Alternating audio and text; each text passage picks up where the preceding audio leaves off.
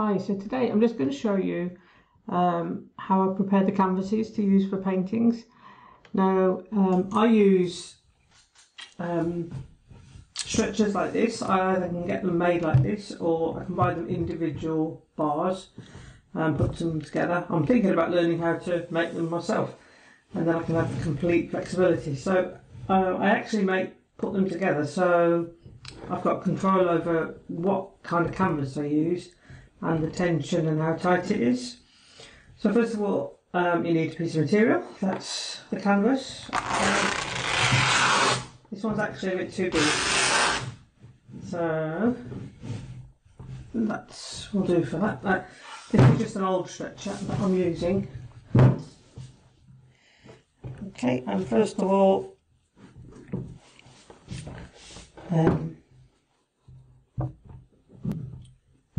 you put one staple in there like that, and I put one on the other side. Now I've got this gadget, this is called canvas pliers or canvas stretchers, and you can see it just stretches the material, and I use it the other way around than you're meant to use it. And I'll just put one there. And then just do this on the side.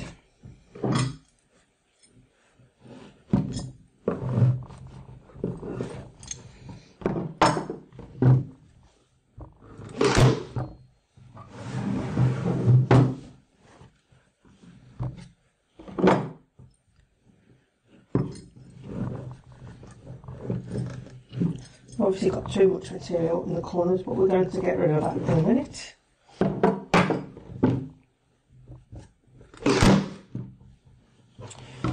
Okay, so now we want to do the opposite diagonals here and here. So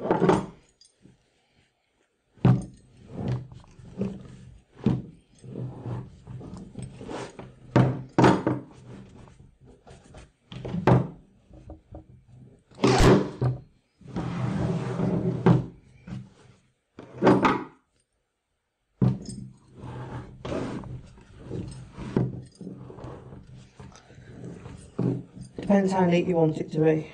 Obviously I want the front to be very neat and the sides quite neat.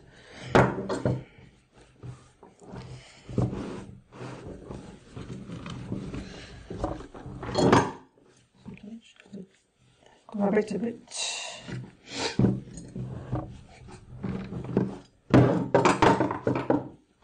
Okay. I'm going to cut off some of these corners now. Going to fix it like this unscientifically.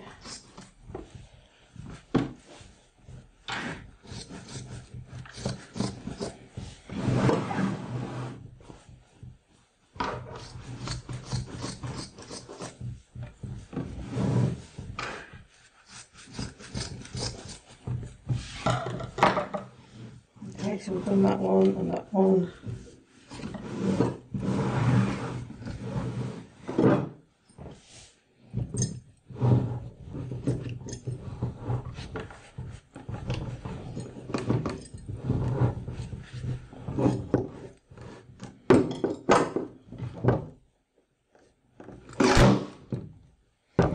We're going to do the opposite one.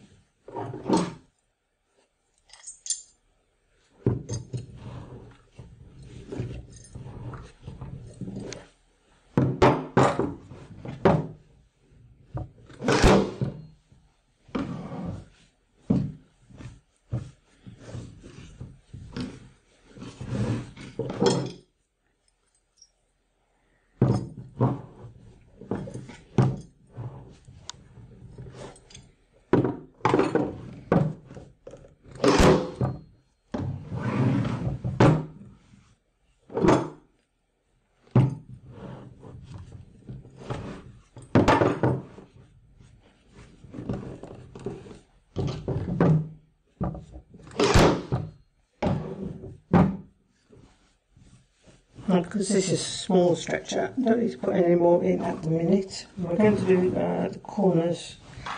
I'm just going to, it's a bit like a hospital corner. And you can see I've still got too much, so there is a technical way to do these corners. I'll just do it so it works. Obviously you don't want it too much bunched up. You want it on the side like that. Okay, so I'm going to take off some more of this here.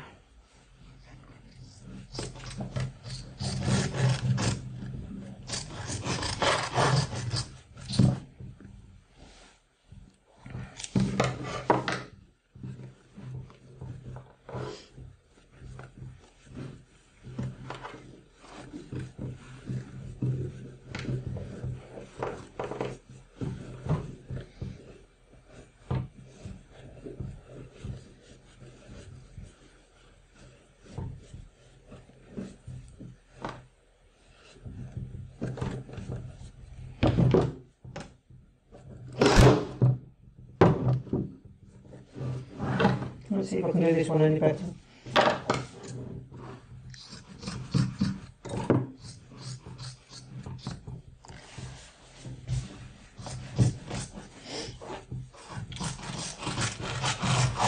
Everything will be alright in the end.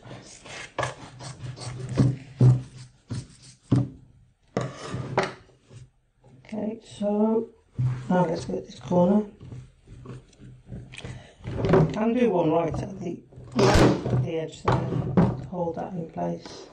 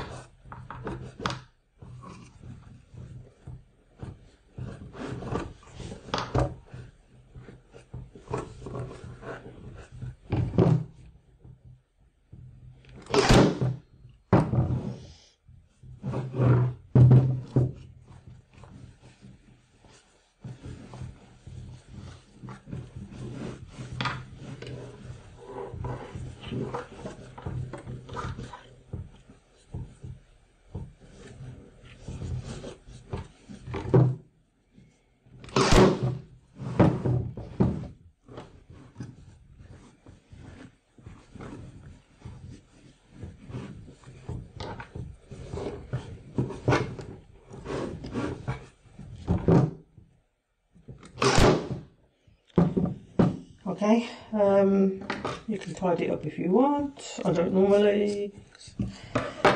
I know I can buy these from the shops, the art shops, but they don't make them with such good wood and not always with the same as good standard canvas as well. So that's how to put the canvas on. That's how I do it. Most of the paintings that I've done are done like this. So that's step one. The next step is to add the gesso.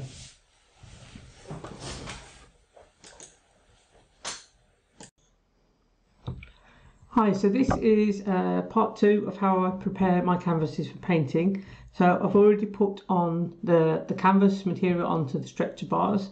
So now it's just a quick demo about the gesso. Now gesso is you're going to give it like a primer if you were decorating your house. A primer, if you didn't put anything onto the canvas, then the paint wouldn't adhere to it. So this is just a shop bought gesso, but traditionally it's made out of a binder, quite often rabbit skin glue and chalk. Traditionally it's off-white, but you can get different colours or you can make it your own colour. Since I'm like doing handmade, the next one I might learn how to make the gesso, although I think that might be quite messy. Now what's going to happen is the gesso, when it dries, it's going to make the canvas also tighter as well, so it will sound like a drum. Obviously that depends how tight I put it on as well at the same instance. Now I quite like, the other reason for doing this is if I'm painting fast, which is quite often the way, then sort of the paintbrushes or the implements that I'm using when I'm painting fast, they sort of bounce off the canvas. So you can get a clear version as well. I haven't used the clear or the black, seem to be quite traditional when it comes to the gesso, but one day it's on my list to experiment with. I have actually got some clear gesso I can use, so maybe that will be a soon experiment. I think you can hear the change already to the sound of the gesso going on. It's important to do the edges as well, because that will tighten it even further.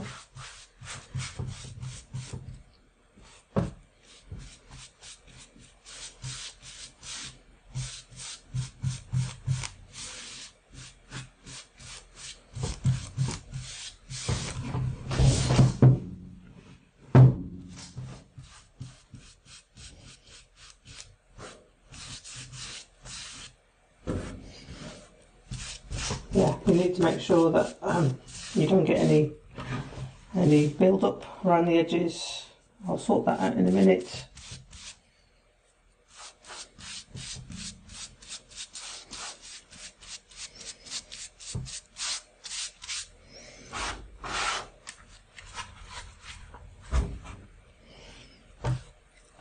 If it's a bigger one, which is bigger canvas, then it's easier to just leave it lying down on the side of the table and just walk around the table to do the edges that way. Okay, so this is, when it dries, it's going to tighten the canvas further.